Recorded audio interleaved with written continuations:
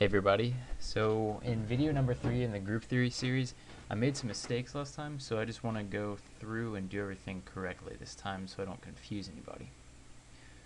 E, we're going to talk about, and then we're going to talk about inversion, and finally S.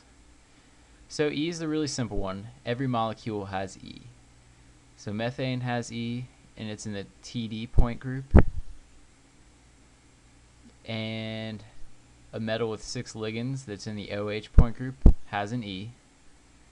And let's say H2O, which is in C2V, that also has E. E is just contained in every character table, and it is just a basic operation that's there for mathematical completeness that any molecule can have. So a large protein that has many chiral centers that still has E. So everything, no matter what, has E.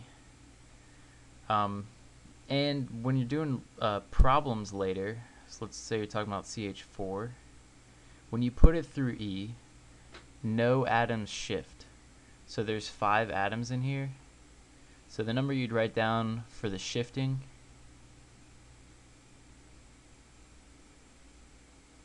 would be 5 for E. And don't worry if you don't know what I'm talking about or you don't have to learn this stuff, just ignore that. Now let's talk about inversions. Inversions are pretty easy. It's just it's exactly what you think it is. Your molecule will have a center point, and all of the points on the outside are going to invert through that point. So I think in the first video I used carbon dioxide, and what you'd have is this as the center point, and each of these sides could invert to the other side, and you'd end up with the same molecule.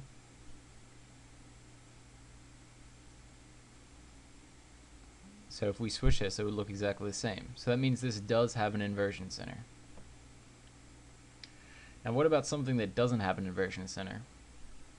Well, how about this?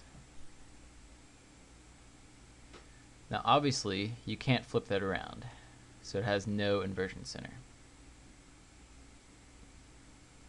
Sorry if that's a simplistic example. Let's see if we can do something better. How about this?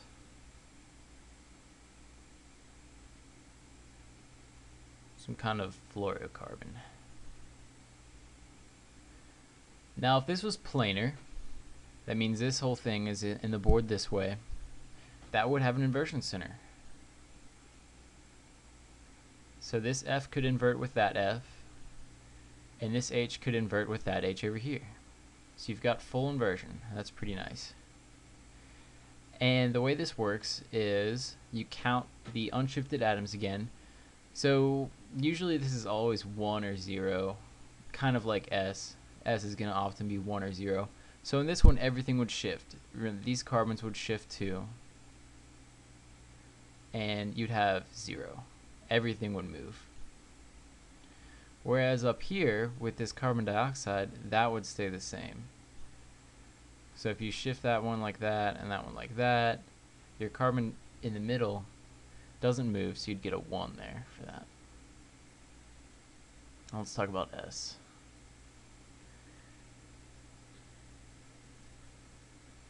S is a rotation and then a reflection.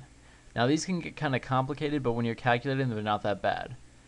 So let's say you have an S4, and maybe you don't even know you had an S, but you just looked in your character table and you saw you had an S4. So when you're calculating the contribution per atom, which I haven't gotten to yet, but we will, it's 2 times the cosine of theta minus 1. And just like you would with a C4, for S, you're just going to go 2 times cosine of 90 minus 1, because remember this is just 360 divided by 4. That's what that designates there. It's 360 over n, so you're going to get 90 from that. and that's what you put in there for that angle. If you want to go through and do a little example of this, here's methane. And if we drew it like this,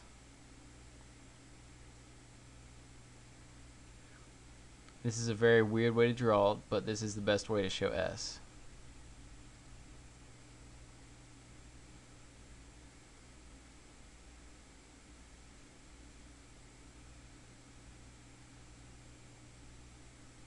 We're kind of looking straight down the C2 axis here.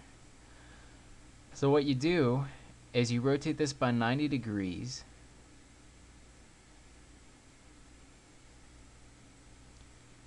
and then you do a reflection, so these will flip up,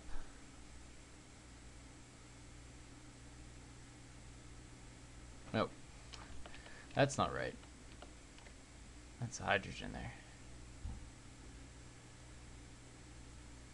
and these will go back.